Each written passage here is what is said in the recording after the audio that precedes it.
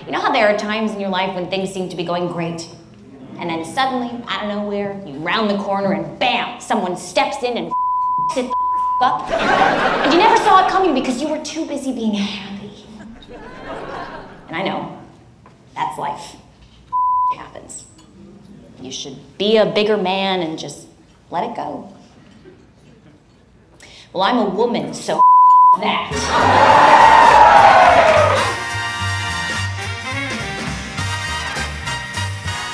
It's rock, paper, scissors. Each thing beats something else. It's a kid's game, for God's sake. But what if I chose heat? Heat would melt the scissors. And burn the paper. So heat would beat everything but rock. Heat is not an option. Water would rust the scissors and ruin the paper. Are the scissors brass or steel? How about we just flip a coin? Susie Meyerson and Associates. Susie Meyerson and Associates. It's a perfect live-work combination. It's your chance to expand. Start your business. Live here, work here. And start to make some real money. And we can even delay charging you rent or anything like that till you get settled and got a cash flow. Just give us a little piece of the action in return of Susie Meyerson and Associates. Yeah. Does that sound okay? Give us a taste. Yeah, sure, whatever. Can you picture Jackie Kennedy having a bad hair day? Or chipped nail polish? Can you imagine her with mustard on her shirt? Or with cramps? Now, Pat Nixon, that woman has cramps. Probably every single day. I'm sure Pat's a very nice lady, but I feel like I know what she looks like after a night with her in-laws. Exhausted, slightly drunk, full of resentment, and suddenly realizing the ice pick can be used on something other than ice. Not Jackie. Papa! What? The boy has 3 cakes, and we're taking him to Coney Island to ride the Wonder Wheel. I can't believe this. How does this affect you? You weren't going to be here for it anyway. What's the matter? Miriam's upset. She changed Ethan's birthday. Why? No idea. Papa, you don't just change a little boy's birthday. We changed your brother's birthday twice. He never found out. Who are you people? This borders on human and unfeeling. And wait, did you change my birthday? No. Wow, look at that hairstyle. Will Chamberlain couldn't see over that thing. Your hair is so high, you don't need a hairstylist. You need an air traffic controller. Her hair is so high, her split ends have altitude sickness. Oh, her hair is higher than Midge's unpaid dry cleaning bills. Her hair is higher than Sophie's blood pressure. Her hair is higher than the pedestal Midge puts herself on. Her hair is higher than Sophie Lennon on a Tuesday night. I know I was a little cagey before about this girl I'm seeing. Supposedly saying.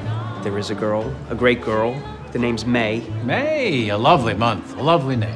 And she is going to be a doctor. So that part is true. Good for you. And it looks like we're gonna get married. Yes! We should have gotten doubles. I can fix that. Married? Your mother's gonna plot. But that's only the half of it. Only the half. There's another half? I'm all ears.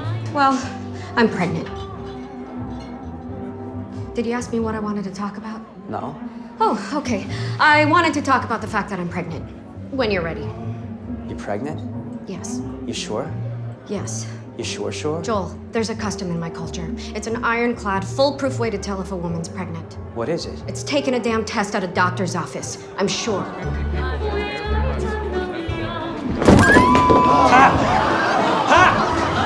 Call an ambulance! Call an ambulance! Is there a doctor in the house? Any kind of doctor! I'm here for the interview I had at 4 o'clock. Today? Yeah. Do need a secretary. You've been here since 4? 3:30. I didn't want to be late. Wow. You've been waiting for 7 hours. Okay, you're hired. I am. Congratulations. You want a beer? Do I still get the job if I say no? Yep, you start tomorrow. What time? I don't know. What time did the job start? You're probably sleeping late, so 10? Good call. A man who didn't suffer fools gladly and thought everyone was a fool. A man whose love of ocarinas summed up his total lack of musical taste. A man who borrowed $10 from me the day before he died because somehow he knew. A man who knew how to drive me crazier than any person in this world except you. A man who was my friend. It's Jackie. To Jackie. Hello, ladies. You lost? She's getting married this weekend, and we brought her here. So I could talk her out of it? What's your name? I'm Nora Congratulations, Nora. What's your fiance's name? Montgomery. Got a picture? Not bad. Huh? But remember, one day you go to bed with this, the next day you wake up with that. I'm just kidding, sir.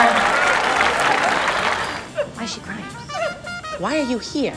We had an appointment. At 1? No, at 11, and it's noon, so I'm an hour late. I told her 11, so she'd be here at noon. You said that, Gary, and she's always an hour late because she doesn't give a about anyone but herself. Thank you, and I didn't say that.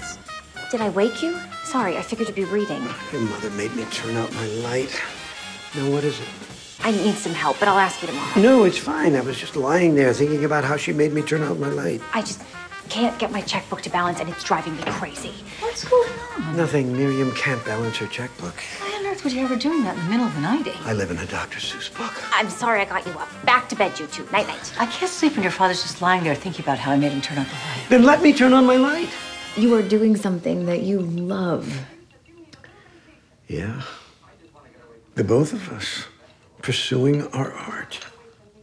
Although one of us pursuing banking would have been smart. Mm-hmm. Are you sure you can handle all this?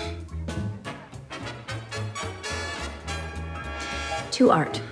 Hi there, Susie Meyerson, talent manager. Just dropping by to say hello to Mike Carr, following up on our lunch from a couple weeks ago. You on the list? Sure. Who do I see about the list? Me. Your name's Susie Meyerson? Actually, it's Carol Jacobson. Yep, there I am. So you're Gordon's stepmother? Yep. Love him like my own. Keep walking. Ethan, wish your son a happy birthday. It's not... Ethan! Hi, Mommy. I got a fire truck, cowboy guns, and a baseball. We're gonna ride the Wonder Wheel. Honey, all of that is exciting, but today is just not your actual happy birthday, baby. Women, huh? You can't live with them, you can't, well, that pretty much sums it up. You can't live with them. Huh? My wife. Oh, brother. She saw a psychic and told her that in a past life she was Mary, Queen of Scots. I said, well, hope you had a good time, honey, because in this life you're Mary, clean my socks.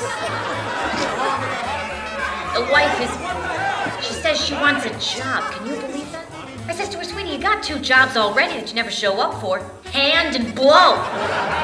Every girl you see working tonight, shaking their moneymakers, has a father. That's right.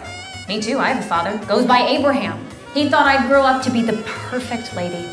And here I am, slinging jokes in a strip club to a bunch of drunk men with various degrees of syphilis. So, happy Father's Day! She's fluent in French, Spanish, and Italian and Yiddish. I have no proof about the last one, but I still believe it's true. Do we really want a first lady who looks like this on a horse? Or do we want a first lady who looks a little more like the horse? I mean, an attractive horse. I'm talking buttermilk, not trick. We women are dealing with a lot. Do we really need to be constantly comparing ourselves? So, come on. You love her. You're going to marry her. Have a family. Another grandchild. That's a mitzvah. That we celebrate. Thank you, Pop. However, she has to be Jewish by the time you tell your mother. What? It's easy. She meets a rabbi, reads a book, takes a bath. Pop. I'm getting very weak, Joel. I will be laughing through the entire thing. I promise.